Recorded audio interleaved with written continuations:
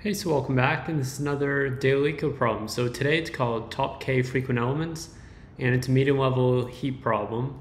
And so essentially you're just given an array here along with an integer value k, and all that you want to do is return an array of size k. So you only want to return as many as like k different items. And these items, or these numbers here, are going to be found in this array.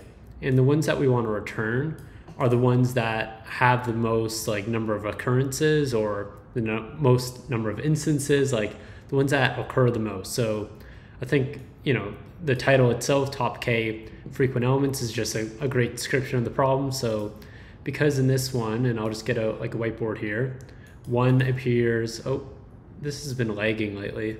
One appears 3 times, 2 appears twice here, and then 3 here appears just once. We want to select whichever 2 appear the most, and well, that is 1 and 2, because 3 is bigger than 2, and well, 2 is bigger than 1, so we return 1 and 2. Okay, and well, for this one, we only have to return one element, and there's only one element in here, so we just return that number 1. Okay, so to implement this, we're going to use a hash map, just like I kind of showed you there. In Python, there's a neat one to quickly find out what's the number of occurrences of something in like O of n time, and that's using the counter library. So it's from or not the counter library, but it's in the collections library called counter.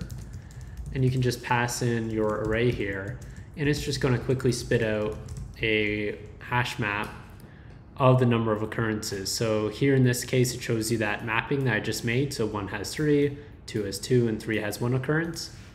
And so with this, we can then say, okay, why don't we put this in a heap? And the reason why you want this in a heap is whenever you're dealing with like top k or like minimum k, like you're either going to be dealing with max heap or min heap. And that's because you can maintain a sorted order while pushing and popping from the stack and just log n. But in order to heapify an array, it takes n log n time, so that's going to be the time constraint here. So it's the bottleneck of this algorithm. So we're going to create this heap, and to do this, we're going to create an array of tuples, and we're going to put the value or the number of occurrences, so the frequency, as the key, and then the value is going to be the actual number itself. And so currently you might have saw that when we printed out this counter, it's kind of the opposite of this. We have number pointing to frequency, so we want to invert this. And that's so that when we're pushing to our heap, we want the min heap to be sorted according to their frequency, not their number. Because if we just heapified this hash map here, you're going to be sorting it in order of their keys, but we want to sort it in order of their frequencies. So to kind of invert that, we just need to create a new array, and we're going to grab the key and the value, key value, in the counter hash map, just by grabbing the items. And then we just say, okay, let's invert that so it's value, then key here instead. Great. So now if we print out this new heap, it's going to be an array of basically, they're now inverted, right? So 3 to 1 rather than 1 to 3, and so forth.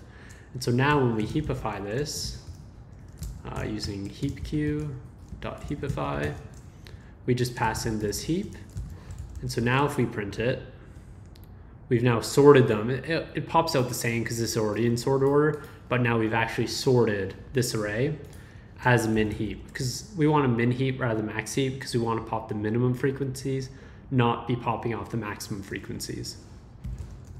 So let's go ahead and do this. So we just iterate, and this kind of templated code for dealing with min heaps and max heaps. We just say while the length of our heap is greater than the size that we want to pop off from our heap. So we just use heap pop, and we pop from our heap. And then after this, we just return our heap. But this is going to be wrong here, and the reason for that is if you look at the output for the problem, we want to just return the keys of these item numbers, not their actual frequencies. So we're going to have to do a similar thing here where we're just going to iterate for every key and their corresponding value in, or wait, let's see here.